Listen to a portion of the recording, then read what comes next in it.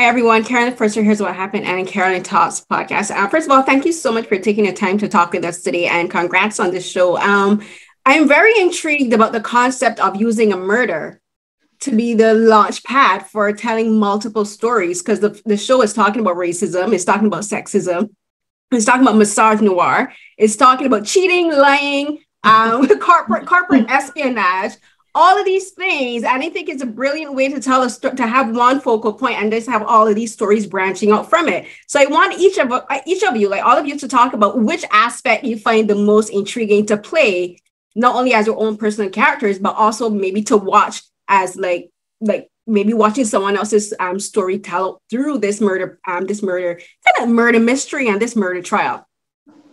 I'll start. So for me, it was,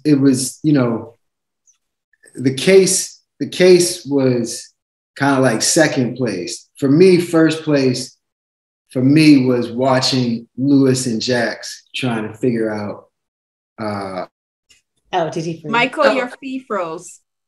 It's a great time for Michael to freeze. Figure out. Yeah, Michael's also the number. The last thing we need is Michael talking about how much he roots for Lewis and Jax. Next question. I will just piggyback on Michael until he comes back, because that is one of my favorite elements. Just seeing how the dynamics in this marriage and how things are playing out.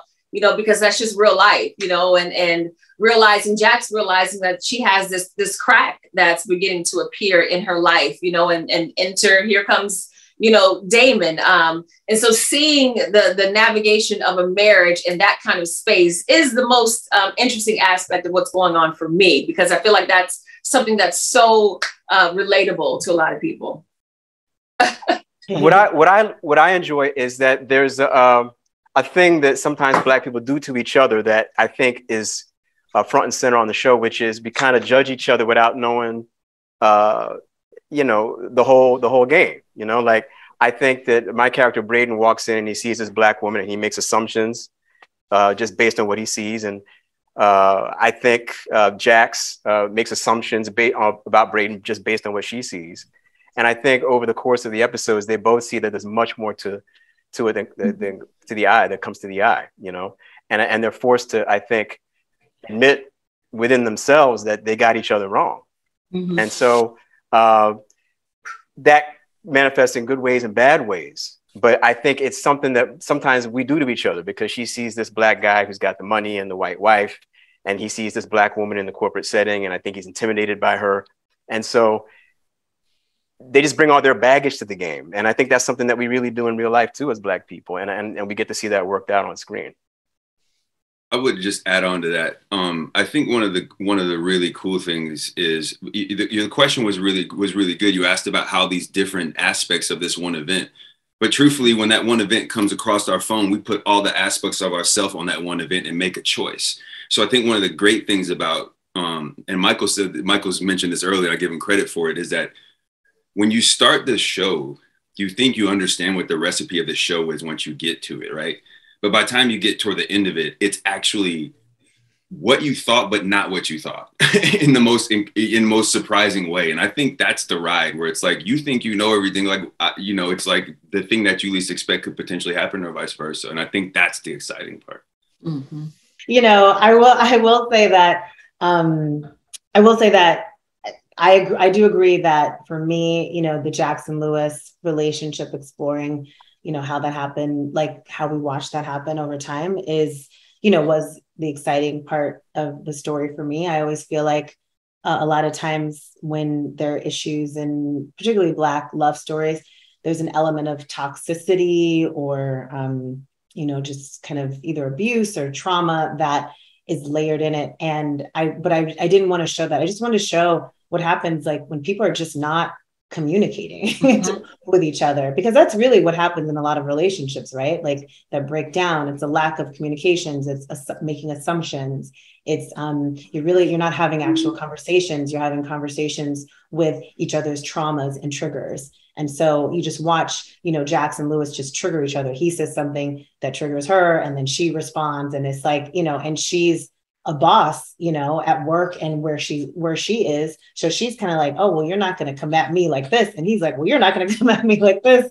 And you see that happen with her and Lewis, and also what, you know, Sean was talking about with Brayden. You know, I think that the other thing that, which I love what you said, Sean, about, you know, how Black people interact. The other thing is, what I found is sometimes there's this comfort in tokenism that happens, right? So it's like you're used to being the only one, and some Black people are uncomfortable when another person is in that space, another Black person enters that space. So in the same way that Jax, you know, is kind of like, she makes a joke like, oh, you want me to be with the Black client, ha ha ha, whatever. Like she kind of knows, fine, I get it. That's why you want me there. And Brayden's character is a little bit kind of like, do they just see me as the Black client, and that's why they brought her in? So they're both bringing their triggers of like, he's like, well, I'm more than just the Black client. And she's like, I'm more than just the Black lawyer, you know? And so without just realizing like, why are we fighting?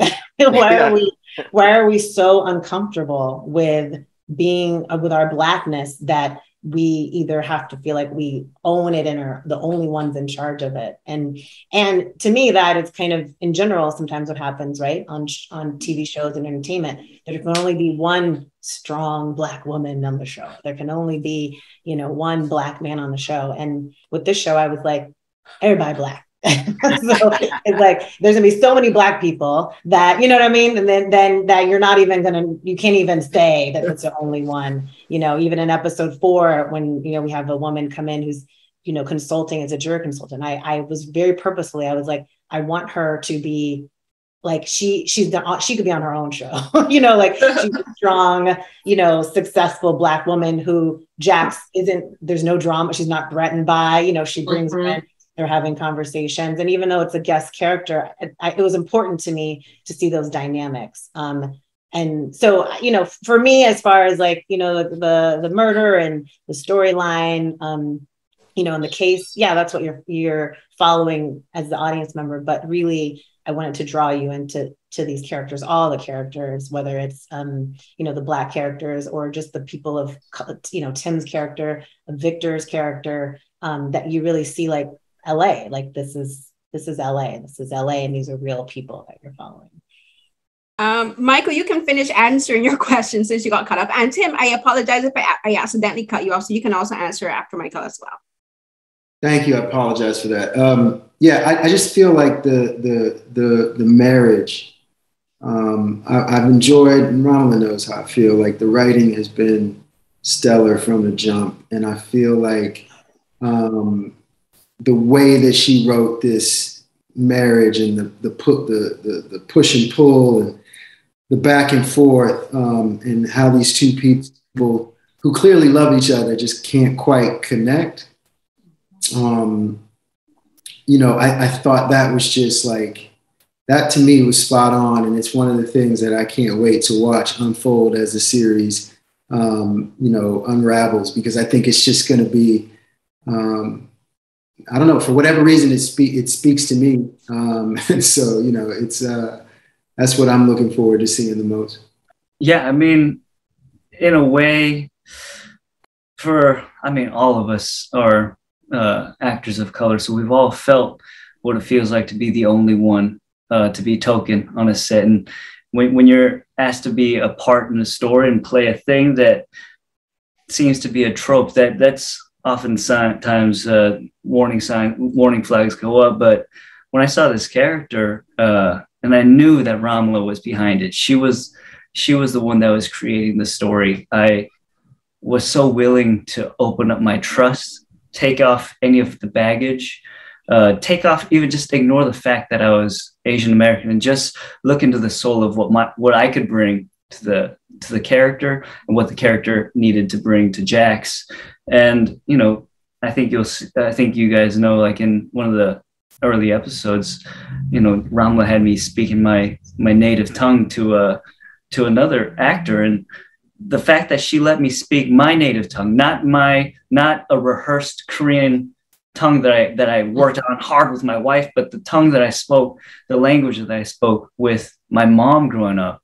As you know, I only spoke Korean with one person for about 18 years of my life, and that was my mom, until I met my wife, who was like, oh, you're speaking completely wrong. But the fact that I get to speak my tongue that I share with a majority of Korean Americans that grew up in America, that was actually a very special gift to me, to be able to show that on screen. Yeah, and I will say, Tim, like, you know, even just creating the character of Daniel, you know, sometimes, you know, with casting, you know, they'll be like, okay, they're Asian American, can they be, you know, Japanese? And I was like, no, Korean, like the character has to be Korean, because in LA there's a history with Blacks and Koreans, and I want to be able to explore that, and I want to feel like this is a person who grew up in a certain section of Los Angeles, and I want that character to feel authentic. So it was important to me that Daniel was Korean, and also, you know, but also like from Echo Park, and like, you know, so like had that kind of quirky, you know, kind of sensibility too. So I was, you know, so happy that Tim and could speak Korean, because that was also in the audition, like, you know, could speak Korean, because I wanted that to be an option, you know, for him to be able to do. So I was very happy that Tim came along, that he could do all those things and also be very funny. Very funny. Credit to you, Raamla. Like, my natural inclination is to sort of hide, but I think the ones that have seen the show notice that my hair gets messier, my clothes get louder. You kept putting me front and center as a character. And so there was no moment did you let, and even with the lines that Daniel says, he's bold. He might say the wrong joke at the wrong time, but he's bold. And so you allowed me to be bold. You allowed my character to always be front and center. Yeah. And I appreciate that. But I also, I always, you know, to me, like, no character was small, right? Even if it was a guest character or, you know, just had a few lines, like, I really did think about every person who was coming on screen, and we were casting, like, what I was saying about whether it was complexion, you know, like what their complexion was, or their hair. You know, we talked about, like, with, you know, Jax's friends, like what their hairstyles were. And, you know, I just wanted to make sure that we were seeing a diverse type of personalities of all people of color, and really putting thought into it. Even just making sure characters had last names. There are a lot of times where people of color are on shows and they just have first names. They don't even have the decency to give people last names. So all of those things was very thoughtful and was very important to me on the show. Angela? Yeah, I just, you know, coming to this story, you know, you think you come here for this case, and as a person, also as an actor, I have been falling more and more in love with how women support each other around this character. I think that Jax is so intelligent and surrounds herself around other intelligent women, especially. And you really sort of see that in the script. Strong women that continue to challenge Jax.